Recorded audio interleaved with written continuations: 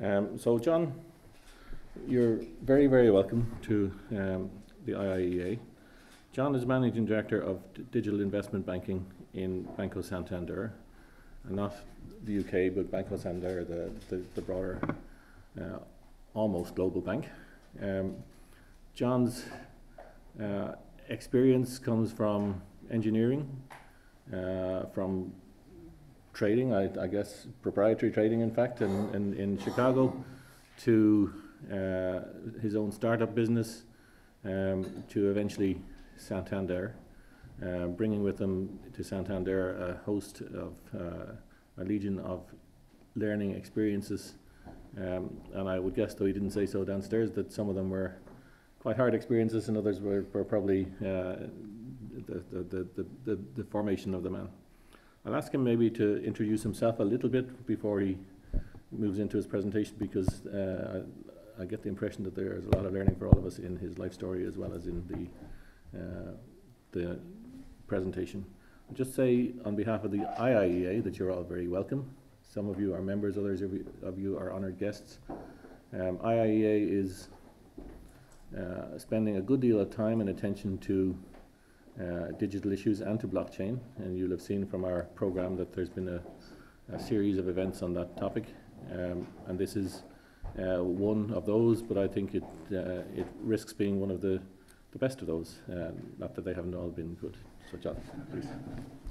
Sure, Kevin, thank you very much for the introduction, and thank you very much for the invitation to come and talk. I'm from Carlow originally, and did my engineering degree in Dublin, UCD, and like many people in the early 90s, emigrated to the United States as an immigrant with no job, no money, nowhere to live, looking up at skyscrapers, thinking, what the hell am I going to do now? And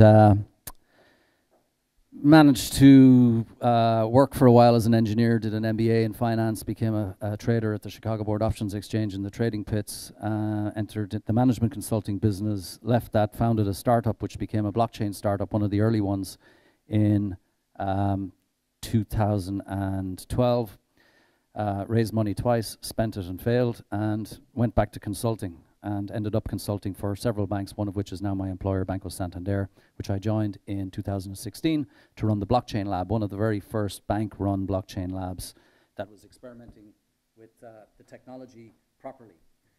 And more recently then, I left the blockchain lab inside the bank and joined a new unit in the investment bank called a digital investment bank, which is really the warehouse for our advanced technology programs, including blockchain, distributed ledger, artificial intelligence, robotics, and other things.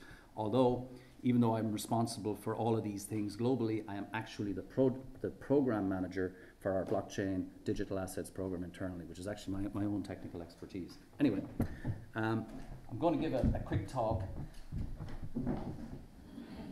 I give a lot of talks. Can everybody hear me okay? Do I need this or not? I give a lot of talks on different topics related to blockchain technology, whether that's in front of regulators across the world, whether it's business leaders in Banco Santander, and groups such as this, which have a wide range of different skills and expertise. So what I'm going to do is I'm going to run through quickly some foundational concepts about why we're here, get into why this technology is actually important for banks and the financial industry more broadly, and then more specifically some of the things that we are doing along with other banks like Credit Suisse, for example, and other large global banks that are moving this technology almost to the point where it's going to become somewhat ubiquitous in the financial industry. All right, so being an engineer, I always like to go back to first principles, and I like to start with the history of finance going all the way back to the very beginning.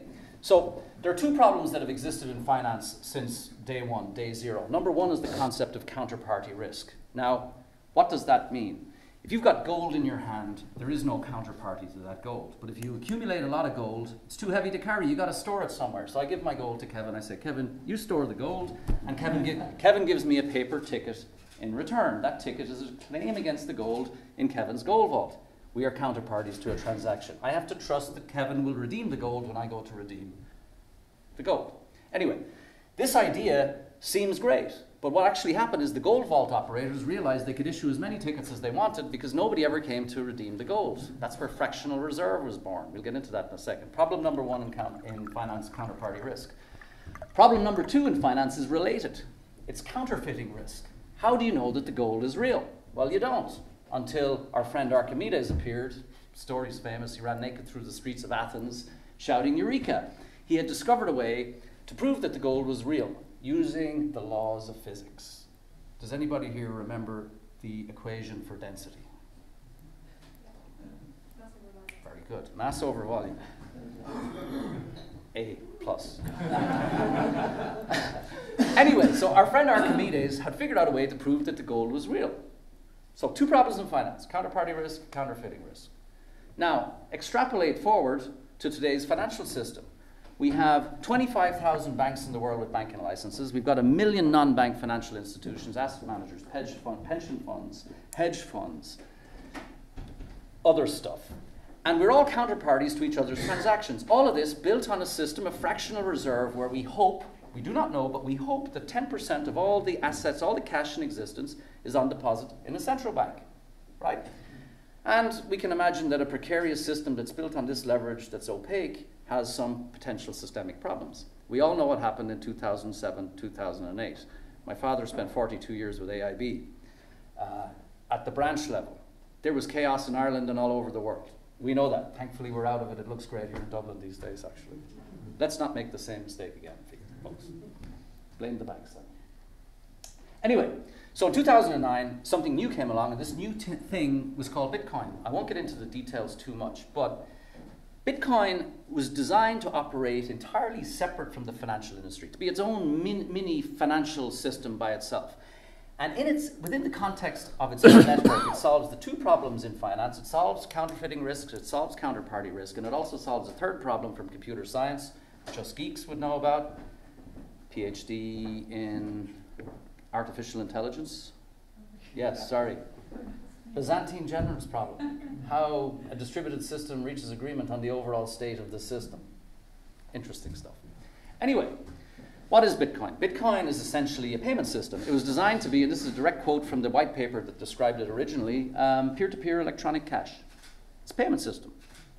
And it's really 3 things. It's a secure distributed database or ledger. So there's a record, a ledger of all the transactions in the Bitcoin network running all over the world, many, many copies. Number 2, it's a communication protocol, so the ledger has the ability to communicate with itself. In other words, to reach agreement on the state of the ledger, so it's got the records are true. And number 3 then, Bitcoin, and this was something new, Bitcoin is also a digital token. It's this idea of there's a digital representation of value in the ledger, and in Bitcoin's purposes, it serves 2 functions. Number 1 is as an anti-spam mechanism. The ledger is open. In order to enter a transaction into the ledger, you actually have to record or pay some small amount of Bitcoin. That limits the amount of transactions that could occur. And then number 2, it also serves as an incentive mechanism. Some operators of the ledger validate and process transactions. That term in Bitcoin terminology is known as mining. I won't get into the reasons why or how it actually works. But some parts of the ledger operators validate transactions, and they get rewarded by the ledger itself.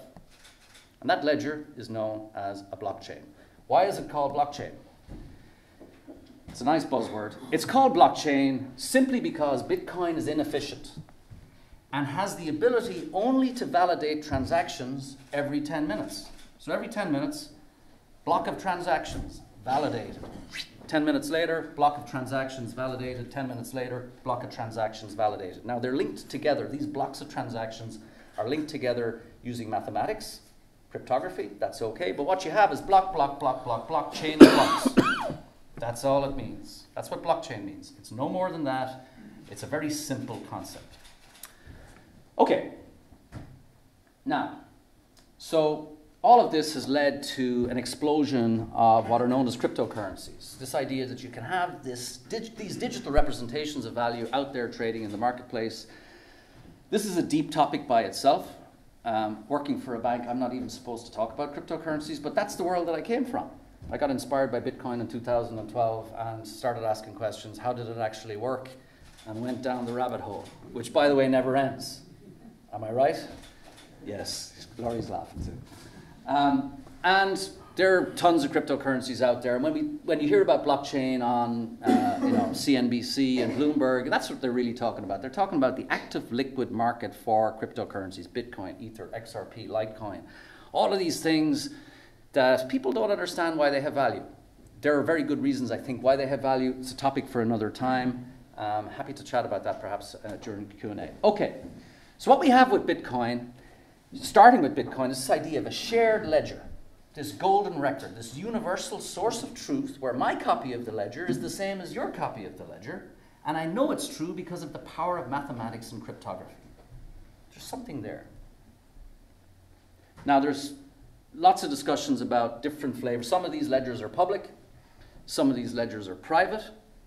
Banks are more inclined to operate private permissioned ledgers where we restrict access to the ledger systems to other banks. I would say up until recently, the public ledger systems have not been particularly interesting, although that is changing. And it's changing because the technology is evolving. It's becoming more performant, it's becoming more secure, and it's becoming easier to understand how to use from a legal and regulatory point of view. We did some of that recently ourselves. Now, this idea of ledgers and records begs the question, and this is where I try and connect the work that's come before from the public open source blockchain world with banks. What is a bank? A bank is just a ledger. It's a record of who owns what. Now, of course, banks are special ledgers because, they're wrapped up in regulation. Our bank, well, it's called Parthenon. It's written in COBOL. We have COBOL engineers we're taking out. If anybody here programs COBOL, you have a job tomorrow. You might have to move to Madrid, but you got a job tomorrow.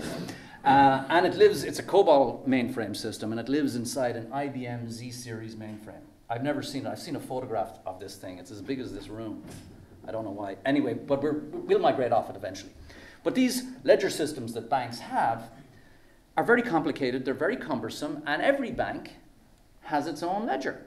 So John Bank has John ledgers, Kevin's Bank has Kevin's ledger, multiplied by 25,000.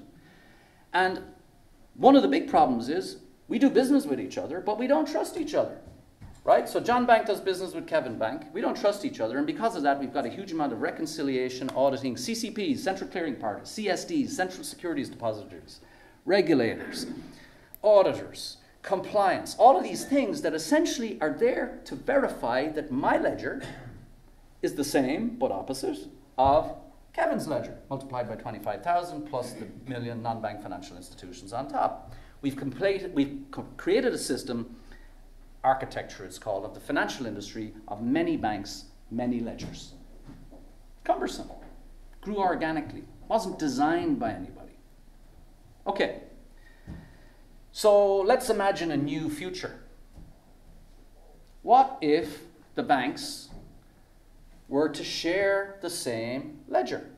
I don't think there'd be just one ledger. I think there'd be lots of ledgers. But let's imagine if there was just one ledger for a minute. That means that John Bank and Kevin Bank, we do business together. We don't trust each other, but John Bank trusts the ledger and has a copy. And Kevin Bank does business with Laurie Bank. They don't trust each other, but Kevin Bank trusts the ledger and has a copy. And because of the power of mathematics, cryptography, which are part of the laws of physics, we know that our copies of the ledger are true. And in that regard, we have done exactly the same thing as Archimedes did 3,000 years ago.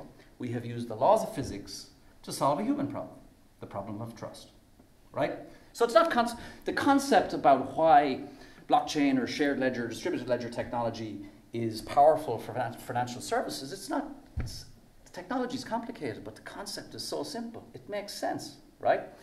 Now, I don't think there'll be just one ledger for everything. There may be a ledger for payments, there may be a ledger for bonds, there could be a ledger for equities, there could be a ledger for derivatives, there could be a ledger for trade finance activities. We trade? Sorry, yes. That's an example of a shared ledger system. And what we're talking about here really is just infrastructure. The internet is infrastructure. So we'll move from an architecture of many banks, many ledgers of today to a different world, which will be many banks, fewer ledgers. And the regulators like that because they like the idea that if they had a special, lamp, they could shine a light into this ledger and have an understanding of positions of counterparts, bilaterally, multilaterally, or across the entire system. Systemic risk. And that's why regulators like the answer. So, no need for banks to trust each other, just like today, because we don't. but we trust the ledger. Anyway, the killer app in all of this then is this idea of programmability. Our ledger is a special ledger, it's a computer. And what do computers do? They run programs. So this idea of programmable value or programmable money. Now, the buzzword from the blockchain world is called smart contracts. They're not smart, and they're not contracts in the legal sense. They're little computer programs, scripts. Persistent scripts is probably a better term. But the world calls them smart contracts. Let's call them smart contracts. This idea that you can attach behavior, automated behavior, to value. Let me give you an example. So over here we have a legal contract. Legal contract, lawyers, hands up. Okay. I spend too much time with you guys. So I know something about this, as the guy who writes the checks. We take a legal contract, which essentially is logic. If, then, what happens, and in a security, it's a set of rights and obligations, the cash flows, more or less, layman's person. But you can turn that legal contract, some of it anyway, you can represent it as some of it as code, potentially. Particularly simple logic. If something happens, then do something else. So you take this code, you embed the code in the ledger, and now counterparts to a transaction, let's say we enter into a securities transaction. I buy one, you sell one. And there's a valuation that needs to be done associated with that transaction, which determines the amount of collateral which needs to get posted by either counterparty. Well, in today's world, that's kind of done manually to a certain extent. And there can be a discrepancy between, as valuations change over time in the market, the amount of collateral that Bank A, Kevin Bank or John Bank should be posting. And what actually happens is back office A and back office B get on the phone to each other and we reach some kind of agreement. And if we don't like that, we call these guys and we end up in court. Now, in the future, and that's very cumbersome, a lot of paperwork, back offices. For every front office salesperson in a bank, there are probably 5 to 7 people in the back office performing reconciliation tasks. Right? It's expensive, it's costly, it's error prone. But you can, in the future, be able to take, the valuation model, link it to the collateral system as 5 lines of code. We're on the same ledger system. We agree implicitly, sign the contract, and we agree that this code represents the valuation model, and it automatically posts collateral as things move. No back office involved. We've agreed that's the code. We both see it. Fine. So this idea of programmable value, programmable money. Contractual behavior encapsulated in code that is visible and agreed to by all parties. Executes automatically based on certain predetermined criteria. Now, think about a bond. Bond is when a company goes out and borrows money, usually has interest payments known as coupons that pay quarterly, and then there's a redemption when the principal is paid back. You can automate the entire thing, right? We've got CCPs, central clearing parties, CSDs, paying agents, calculation agents, all these intermediaries verifying that everything's supposed to work correctly, checking boxes. We can automate all of it. Okay, so I work for a bank that is mostly retail and commercial. Branches, small businesses, SMEs, small and medium enterprises. Although I work for the investment bank, which deals usually with large corporations and financial institutions, but we looked at use cases across the bank, in retail banking, corporate banking, capital markets. And we start by asking the same 3 questions that anybody asks regarding technology. When you look at a particular process in a business, doesn't matter what it is. You ask, is it slow, is it costly, and is it error prone? Well, if the answer is yes, yes, and yes, now you've got, let's do something with technology. And if you add an additional layer on top, which are there are different parties that need to interact together that don't necessarily trust each other, that's a promising use case potentially for some kind of shared ledger technology. And looking at these things, how many people here have lived in different countries in their lives? Nearly everybody. International payments. Sending euros in Carlo to dollars in Chicago. Actually, at the time it was pounds, because that's what my father had to do to send me money when I was an immigrant in the United States. It took 7 days to get there. Even today, with TransferWise, it can take 3 to 5. Why does it take 5 days to send money across the world when money and value are just ones and zeros, just data in a machine? Should be instant, right? So, and Banco Santander now, we actually have blockchain-based international payment system that's running on 4 of our corridors: Brazil, Mexico, San UK, Spain. It'll be on all 10 soon. Instant transfer at very, very tight spreads, 30 basis points. That's a nice user experience. I use it myself. Sent money to the United States. It's available same day. Fantastic. At a guaranteed rate, even better. Now, if it's usable person to person, business to business. You talk to a treasurer of an international technology company who is, buying chips in Taiwan and has to pay the research center in Tel Aviv. Well, they probably have 3 bank accounts in Taiwan because they need to be sure that they can make the payment to pay for the chips so the chips get on the boat to meet the just-in-time needs of their supply chain. What about in Israel when you have to pay the shekels to the local research team, these PhD cryptographers that are designing your next generation systems? Well, you probably need 3 bank accounts there as well in case a glitch happens and a payment gets stuck because people don't go to work if they don't get paid, right? Now, once you talk about business-to-business payments, you can put automated things like what's called cash pooling, this automated liquidity management for large companies that manage big pools of capital around the world. You can move that capital instantly, sweep it and top it again. Difficult to do on existing analog transaction rails, but the future, which will be 24/7, 365, you can automate a lot of this. And then when you get into the capital market side of things, almost every single business process in capital markets, cross-currency swaps, syndicated loans, structured products, trade finance, bonds, equities, derivatives, slow, costly, error-prone, by and large, the size of the back office is the indicator that the answer is yes, right? And we know this in banking. But we've lived with it and we've kind of accepted it. No longer, because we can't. And the reason why we can't in banking accept this any longer is as an industry, our return on tangible equity, ROTE, which is the measure, is lower than our cost of capital as an industry. And there are too many banks. That's unsustainable. That means it's hard to survive if your return on equity is lower than your cost of capital. It doesn't make any sense. So we have to figure out how to reduce costs, number one. And part of the story there is potentially blockchain systems for shared infrastructure. Why should 3 banks build the same infrastructure? Why don't we just share the same infrastructure? We're still going to compete with each other on products and services, go to market with different ideas and concepts. Anyway, so when you look at a bank, any transaction process which is slow, costly, and error-prone is probably a good target. All right, so where are we? Hang on a second.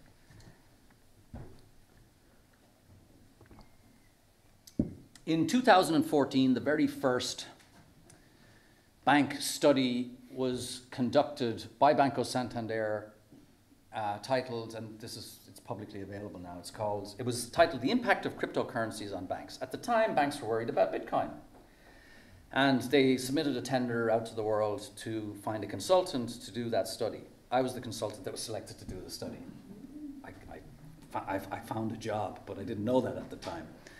And the conclusion of the study was simple enough in that it's not about the coin, it's not about the Bitcoin, it's about the ledger. It's about this idea of a shared universal source of truth that we could trust. Then going from 2014, there was a lot of proofs of concept, prototypes into 2016. 2017, we started to see real money pilots supported by a lot of the consulting firms started getting interested, whether it's Deloitte or Grant Thornton or Consensus, and like there's a lot of expertise out there now. Last year, we formally made the decision, let's take some of this to production, which actually means now out of the lab and have to go through the new products committee, 11 separate subcommittees, each one has 10 people, none of whom understand technology, all of whom have the power to say no, none of them have the incentive to say yes. I don't know why I took on that job actually, but we got here. And additionally, you have to work with the regulators. Santander, we're a Spanish bank. Local regulator is Banco de España at the central bank level as a proxy for European Central Bank. And then the CNMV, which is the Spanish equivalent of the FCA or the SEC. It's the securities regulator. So before you can do anything real, you have to sit down with everybody internally, all the lawyers, 15 internal attorneys. I'm not popular in the legal department. We had outside counsel, actually Allen and Overy, Madrid office of A&O and London office of A&O.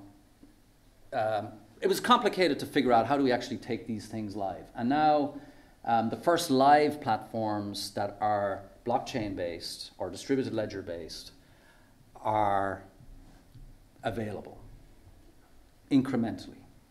And you as a user, so as a user, I take out my Banco Santander app here, and if I want to send euros to dollars, I as a user, all I see, I don't see any blockchain, I don't see anything complicated. All I see is rate, midpoint is X plus 30 basis points, which is almost nothing, and I can send it to be in my account same day. That's great. There's a nice user experience, the speed. So the idea here is that blockchain is just infrastructure. You as clients, whether retail, corporate, small and medium enterprises, you'll never see any of this. It's just infrastructure underneath. Kind of like the chips in your phone are just infrastructure. Use your phone, you don't think about the chips, right? I do, but that's because I'm weird. Anyway, so we, Banco Santander, 6 weeks ago, we issued a digital bond. This gets a bit technical, and I'm going to apologize in advance, but some of you in the audience will understand exactly what this means. We issued a digital bond, a bond that's represented on the public Ethereum blockchain as a digital token. The bond itself is a set of rights and obligations to cash flow, but ownership of the bond is recorded on a blockchain instead of at a CSD, Central Securities Depository. $20 million, dollar denominated, financially inconsequential. But at a bank, whether it's $1 or $1 billion, you still have to go to the New Products Committee and all the regulators. So we picked a number that was sizable enough to be meaningful, but if there was a problem, that the risk wasn't so high. 1 year maturity, 4 coupons, quarterly coupons, and a fixed rate of interest of 1.98% priced right off our yield curve. Nothing special about this. Vanilla bond. 4 legal entities, 4 separate legal entities of the bank involved in the transaction. Banco Santander SA, which is the corporate parent in Madrid, was the issuer. On the investor side, Santander Securities Services Treasury, which is a Spanish custodian, but their treasury group was the investor. I worked for the dealer, so in that regard, I was a bond salesman that day. A bad one, probably. And then underneath all of this, to make it all work, as the custodian, Santander Securities Services, which is actually licensed and regulated in custodian in Spain. Now, custody in this new world changes. A custodian's responsibility relates to custody of cryptographic keys, these long random numbers which control digital assets. That's kind of technical.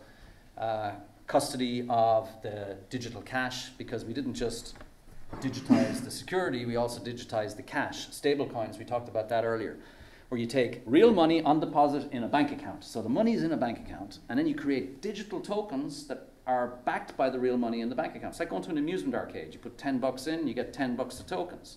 It's backed by real money. Maybe you can redeem them at the end. Same thing with digital money. Real money in a bank account, create digital tokens to represent that cash. And now you've got digital cash, and you can use that to transact. And actually, Facebook, here? Yes, sorry, I can't see. Facebook made an announcement back in June related to Libra. This idea you could build a payment system on a blockchain where you create a digital token backed by a basket of currencies, where the basket of currencies, pounds, euros, dollars, Canadian dollars, Singapore dollars, I think was the mix, something like that. Yeah. It was close. But the real cash would be on deposit in custody accounts in banks around the world, and then there's a kind of a digital token that sits on top. Very powerful, compelling concept. Not new, a consumer-facing SDR, special drawing right from the IMF, which has been talked about since the 1960s. Banks haven't failed to deliver it. Shame on us. Not new, but very provocative. And I think something like this is going to come into existence for sure. If it isn't Facebook, it'll be the Chinese. The Europeans, we won't be able to move fast enough, which, God, is unfortunate. Anyway, number 9 on the list here is we use the public Ethereum. So there's lots of blockchains out there. The 2 big ones, number 1 is Bitcoin, which is just a payment system really, and the one that's most interesting from my point of view in the public world is Ethereum. Why? It's programmable. You can do cool things with it. So we were able to create a digital representation of a security, a bond, a digital representation of cash. We were able to then take the digital cash, digital bond, and in the blockchain perform what's known as delivery versus payment. This idea that you can exchange value, cash for an investment, simultaneously, irrevocably, and instantly. And usually that's called delivery versus payment. And usually we rely on an entity called a CCP, a central clearing party, to perform that. Why? Because if you're an issuer of a security and you're an investor, you want to make sure that the transaction happens instantly. It's not fair if the issuer ends up with both the cash and the security at the same time, you need to verify that the transaction happens. In blockchain terminology, we call that atomicity. Atomic. It's cool. Yeah. Atomic smart contracts. Great name for a rock band. Anyway. So, I'm not going to spend a lot of time on this, but here's the flows of how something like this works. We've got the issuer of the security, we've got the investor in security, and the custodian. Green lines represent real cash, real money. This is the stuff, well, that matters. Red lines represent digital money. So the first step is that the investor takes $20 million of real money and they send it to a custody account to the custodian. Real money, dollars to dollars. The custodian then verifies, I got the dollars from the investor. Custodian creates digital tokens that represent the cash on deposit in that custody account and sends the tokens back to the investor. That's called tokenization. Investor sends cash, investor gets tokens. Now I'm an investor, I've got $20 million of digital cash. What am I going to do with it? Well, I'd like to invest it. In the future, there'll be many digital securities to invest in, but today there was only one, and the one was the one that we issued, a digital bond from Banco Santander. And what happens then is very simply that the investor chooses to invest the money in the bond, the digital tokens flow to the issuer of the bond, and the bond itself flows to the investor. And that's done on the blockchain in this kind of simultaneous irrevocable exchange of title called delivery versus payment. Now there's a problem. The issuer has $20 million of digital tokens. What can they do with it? Nothing. In the future, they'd be able to invest that digital cash into another security. But today, there was nothing else to do. So the issuer now with the $20 million of digital tokens needs to redeem the tokens for real cash. Super simple. They send the tokens back to the custodian. That's red line number 5. Custodian destroys the tokens, sends them to the 0 address. And then the custodian transfers the real cash via SWIFT, which is the message system we use to do that, transfers the real cash from the custody account to the cash account of the issuer. Full cycle takes about an hour. Traditionally, in today's world, this process usually is T+3. It takes 3 days to verify. A lot of paperwork. So you go from T3, issuer now has cash available instantly instead of 3 days or 5 days later, to T0, which is instant. Capital optimization, quite useful, right, on the issuer side. Anyway, I won't get into the rest. Now this tokenization concept, this is a little bit cumbersome because it's kind of a fudge for something bigger that is coming, known as central bank digital currency, CBDC. And that's when central banks can issue digital currency themselves. So there's currently a central bank, there's 2 types of central bank money. There's cash, which is in your pocket. That's central bank money. That's kind of a claim against the central bank, although it doesn't really represent anything. It used to represent gold. Today it represents nothing. Kind of hard to get your head. Money, it's just it's a faith-based concept. And then we've got cash, and then we've got reserve accounts. That's kind of the electronic money that's in a central bank, held on behalf of banks. Well, in the future, central banks will be able to issue directly to individuals or to institutions digital versions of central bank money. So we at Banco Santander and 15 other financial institutions, Credit Suisse, UBS in Switzerland, KBC, ING, Commerzbank, Santander, Eurozone, Barclays, Lloyds, pounds, Bank of New York, Mellon, State Street, NASDAQ, dollars, CIBC, Canadian dollars, MUFG, Mizuho, SMBC, Japanese yen. 15 banks have been working on creating central bank digital currency as a consortium for the last 3.5 years. I've been working on this for 3.5 years. Quietly, the central banks had said to us, shh, say nothing. And then our friends at Facebook announced Libra, and all of a sudden, thank you, by the way, because we were allowed to talk about what we've been doing. And Finality International, which was previously known as, we called it the Project Utility Settlement Coin, because we're blockchainers, and that's a cool word, cool name. But the idea that you can take real cash on deposit in a central bank money. Now, central bank money is unique because it's got 0 counterparty risk, 0 credit risk, and settlement finality. unlike commercial bank money. The money in your bank account, by the way, is not central bank money, it's commercial bank money, subject to credit risk. You have to trust that your financial institution ain't going to go under. There was a time when we had a lot of trust. I think we have less trust than we do today, which is one of the reasons why we have government insurance on bank accounts. Anyway, take real money on deposit in a central bank, tokenize it, create digital tokens, and now all of a sudden on a shared ledger, distributed ledger system, and now all of a sudden you have the ability to settle between banks, wholesale, because this is a wholesale system, $1 billion, any time of the day or night, 24/7, 365. I want to settle 1 billion yen on midnight on a Saturday night. I can't do it today. Why? Because the central bank payment systems, known as real-time gross settlement systems, RTGS, have windows. Target 2 in Europe is open 6 a.m. to 6 p.m. Monday to Friday. So that's your banking hours. You can't go to the bank and make a payment after 6 o'clock on a Friday. With tokenized money, you can do it anytime. And when you add some of the extra characteristics of programmability and security, multi-currency, so the initial target for Finality International, which is the name of the company now that was incorporated back in May of this year when we and the 15 other banks put $60 million behind it.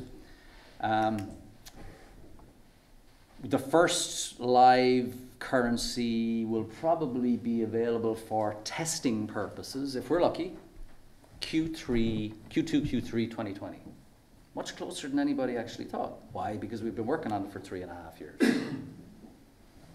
And thanks to Facebook now, and I really mean that, this topic has gone to the very top of the highest levels of the regulators and central banks, whether that's ECB, Bank of England, Federal Reserve, Bank of China, Bank of International Settlements, which is the central bank of central banks in Basel in Switzerland.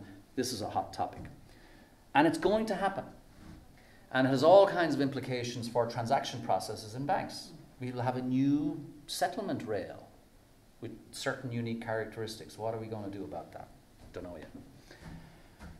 And longer term, something like Finality International can be used multi-currency, the rail, the payments rail in dollars, pounds, euros, Canadian, Japanese yen.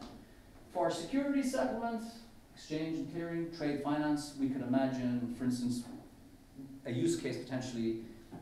What WeTrade does currently is manage the workflow between buyers and sellers in an international transaction to minimize the open account risk, right, instead of letters of credit.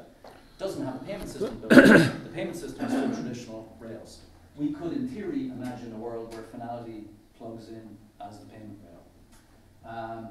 Issuance of securities, delivery versus payment, I talked a bit about that. Collateral management, banks have pools of collateral. When we do a transaction with another bank, we have to post collateral against it.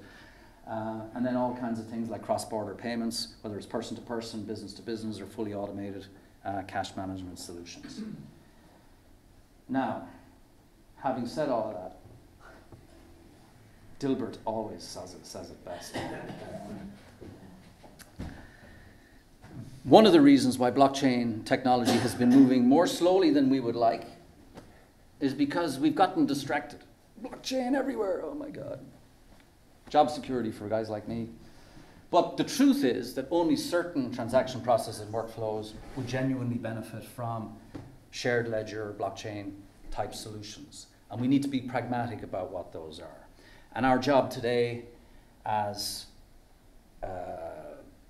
technologists, let's say, in financial institutions or in large corporations or in consulting firms, having done all of our proofs of concept and our research and development and exploration over the last few years, is to figure out, okay, what are these use cases? And there's a narrow few where we'll start, and we'll go from there. I hope I didn't take too long. Muchas gracias a todos. And I'll take any questions that you might have.